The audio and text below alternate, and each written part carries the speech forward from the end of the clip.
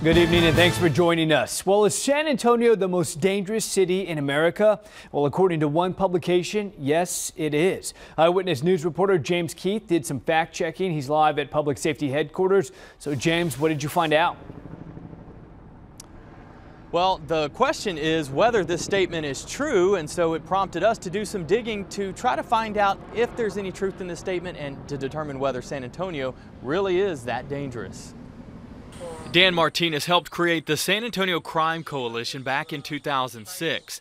The nonprofit sets out to inform neighborhoods about issues like crime. When we hear about our elected officials talking about bathroom laws, you know, this is silly.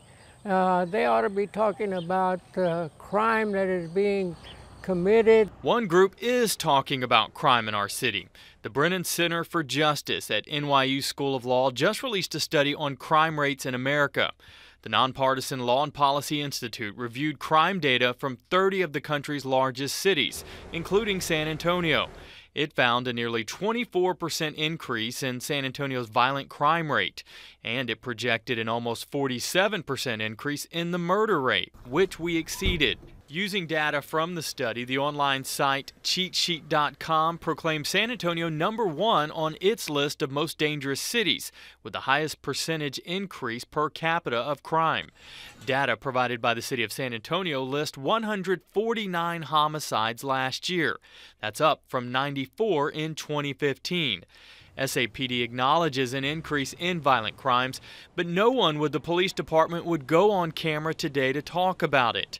The Public Information Office released this statement. While it's no secret that we saw an increase in crime last year, our residents don't live in fear. We remain as committed as ever to working with our community to ensure a safe environment for all. But with 149 homicides last year, it's tough to live here and not be a bit fearful.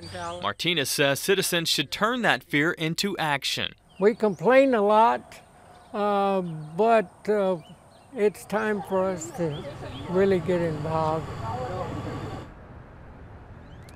Now, that Brennan study goes on to say that the projected crime rate in terms of murders nationwide should increase by about 13% this year, with about half of that attributable just to Chicago. So the claim that San Antonio is America's dangerous city may not be all that true. Reporting live downtown, James Keith, KENS 5 Eyewitness News. All right, James, thank you.